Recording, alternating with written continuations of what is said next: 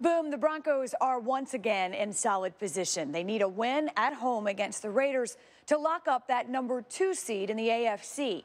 But this playoff push has not come with the same momentum we've seen in the past few years. John Brankus is in the sports science lab breaking down some of the questions surrounding. And thank you. Obviously, this team headed to the postseason, but it has been a little bit different. They've done it in a different way. Should we be concerned about this team's offensive identity? I'm certainly a little bit concerned as they go toward the playoffs.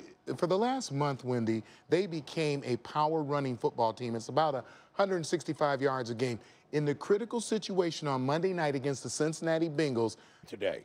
There's no question, Boom. Today, as you mentioned, with a win over Green Bay, the Detroit Lions win the NFC North, and they vault in as division champs for the first time since 1991.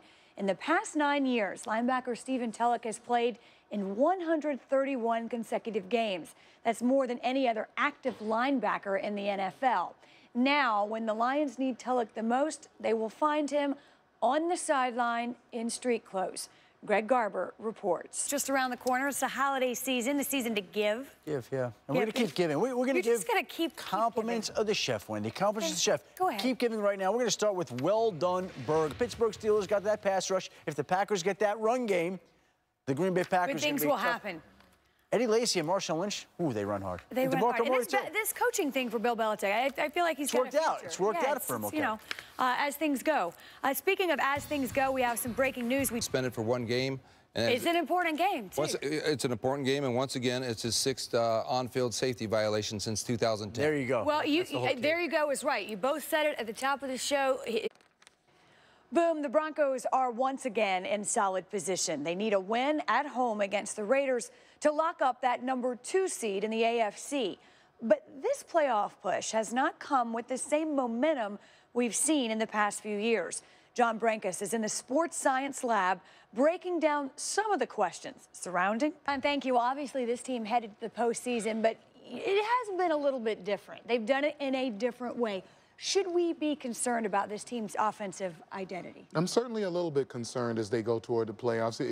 For the last month, Wendy, they became a power-running football team. It's about 165 yards a game. In the critical situation on Monday night against the Cincinnati Bengals today.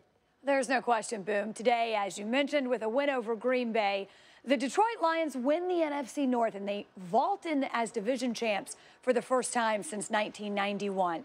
In the past 9 years, linebacker Stephen Tulloch has played in 131 consecutive games. That's more than any other active linebacker in the NFL. Now, when the Lions need Tulloch the most, they will find him on the sideline in street clothes.